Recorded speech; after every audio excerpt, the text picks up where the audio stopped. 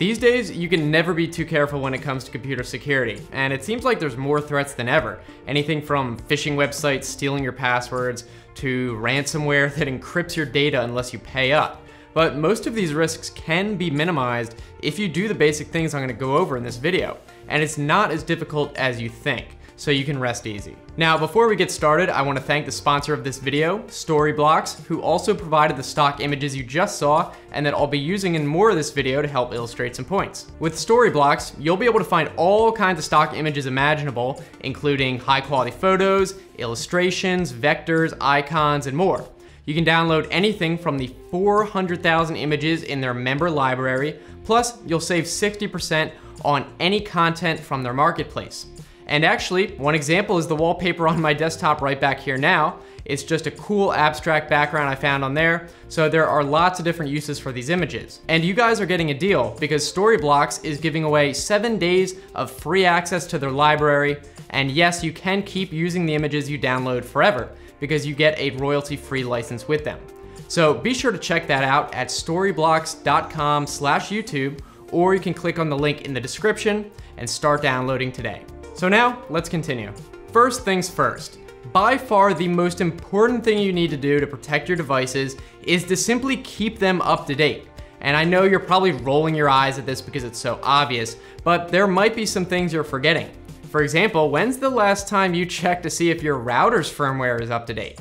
Another really important piece of software to update is Java. Not to be confused with JavaScript, Java is installed on practically every computer, so it's a huge target, but most people don't even know to update it.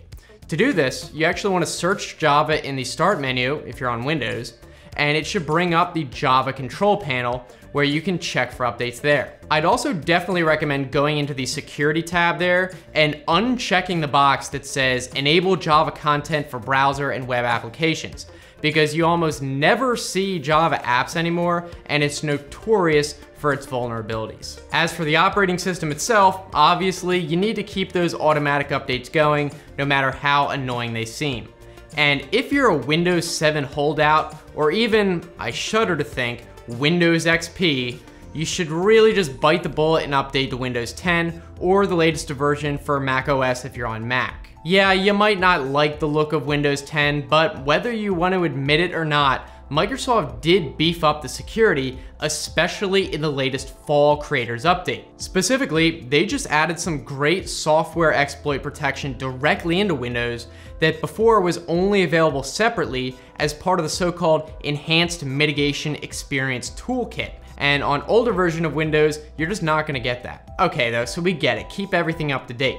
Now we can get into some things that are a little bit less obvious. Still on the topic of Windows, one great thing you can do is to set your Windows account to not be an administrator, but rather a standard user. If you're running on an admin account, software that you run might be run on a high level of privileges by default, even though most programs don't require it.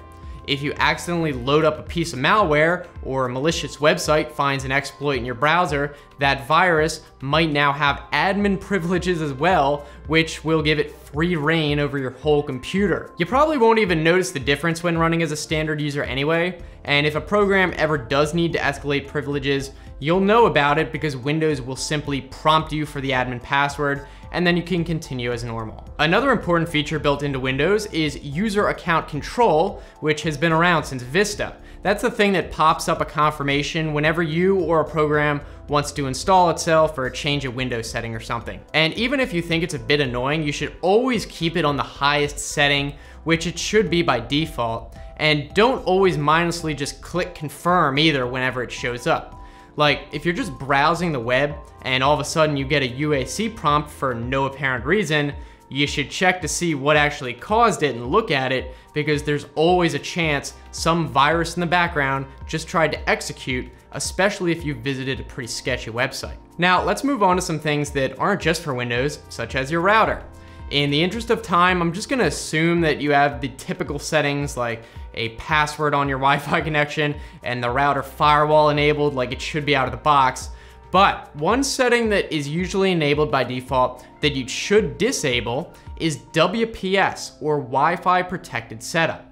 And this is meant to make it easy to connect devices to your router by pressing a button on it, but it has been shown to have really flimsy security and undermines your Wi-Fi encryption. If your router has this, it would probably be in the Wi-Fi settings for your router. And if you don't know how to access your router's settings page, you can usually go into a web browser and type in either the address 192.168.1.1 or 192.168.0.1. The default password will depend on the manufacturer, but you can usually try admin for the username and either password or admin for the password. Oh, and yes, you should probably change those too, or anyone else who connects to your Wi-Fi could go and change all your settings. Another router setting you should consider disabling, but not necessarily, is Universal Plug and Play, or UPnP. It makes it easier for devices or software to connect to the internet, but is also a big security vulnerability. However, you might need it, for example, if you have several Xboxes you want to connect to the internet simultaneously, or multiple people want to use Apple FaceTime or something simultaneously, or other protocols. Basically, I would look in the settings and try disabling it, but if things stop working, just re-enable it. All right, next up, here's another really practical tip you can use, which is to use a third-party DNS service, such as OpenDNS, instead of the default one provided by your internet service provider that you're likely using now. If you don't know what DNS is, put simply, it converts any domain names you want to access into an IP address your computer can use. So when you type in google.com into your browser, your computer will ask the internet provider's DNS server what the IP address is for google.com. Then it gives you the IP and your computer connects to that, but it all does this behind the scenes. And the advantage of using a third-party DNS server is it could be faster, so web pages will respond faster. And in the case of OpenDNS, it has a big list of malicious websites and it will automatically redirect your connection away from that if you happen to stumble upon one of these bad websites. Google also has their own set of public DNS servers you can use, but they don't actually do any filtering. Now, to change your DNS, you can do it either on a specific computer or on your router, which would apply to all the computers on your network. And it's not as hard as you'd think. Go back to the router settings page, and somewhere in the connection settings, you should see where it has an option for DNS or maybe static DNS, and it's a really standard feature that every router should have. But if you do see something that says dynamic DNS or DDNS, that's something different, don't change that. Anyway, then you just have to put in the two server addresses, which in the case of OpenDNS are 208.67.222.222 and 208.67.220.220.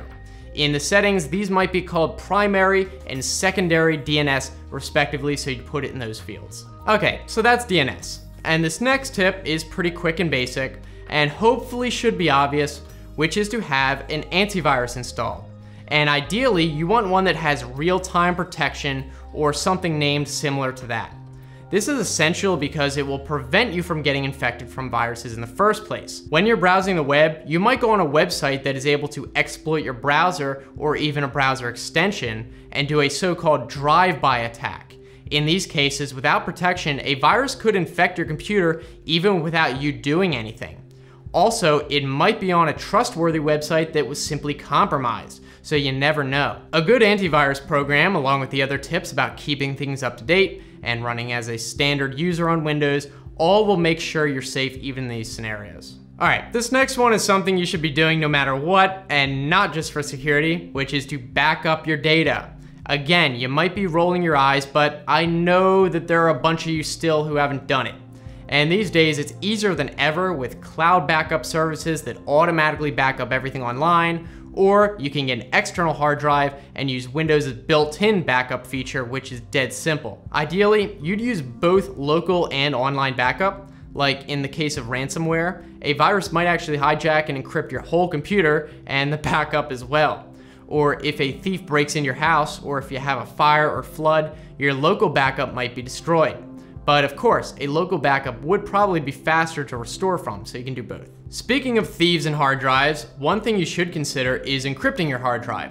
And this is especially so on a laptop, which you're more likely to lose or forget somewhere, and it is easier to steal. The simplest option is Windows BitLocker. Normally, this used to be only for Windows Pro versions, and still technically is, but apparently many laptops and tablets that ship with Windows 10 or Windows 8 have what is called Windows Device Encryption enabled by default or as an option. To see if it's enabled, first go to Windows Settings, then System, and in the About tab, it should mention Device Encryption and whether it's enabled. If you don't see that anywhere, you can try searching for BitLocker in the Start menu and accessing the settings from there. But again, you might need Windows Pro to use it. Finally, I've got a couple really quick tips to finish up. I've said this one many times, but never connect to open Wi-Fi hotspots. If they aren't passworded, they aren't encrypted, which means anyone nearby can intercept your wireless signal and see almost everything you're doing. Also, be aware of online account security by using different passwords on every website. This is really important because if a website's database gets breached and you use the same password for everything, you better believe that that hacker is gonna have bots running to test out any username and password combinations in the database on all sorts of websites, not just the one that got hacked, so all your accounts would get hacked. Also for accounts, you should enable two-factor authentication when you can, where the website will send you a text with a second code to type in when you're logging in, so even if someone steals your password, they can't get into your account. So I think that covers the most important things you should be doing to protect your computer, and if you have any more suggestions that I might have missed, definitely let us know down in the comments. If you want to keep watching, here are some other videos you can just click on, and if you want to subscribe, I make new videos every Tuesday, Thursday, Saturday, and also consider enabling notifications too by clicking the bell next to the subscribe button, or YouTube might not show you my new videos anyway. But again, I'm looking forward to hearing from you guys, so thanks so much for watching. I'll see you next time. Have a good one.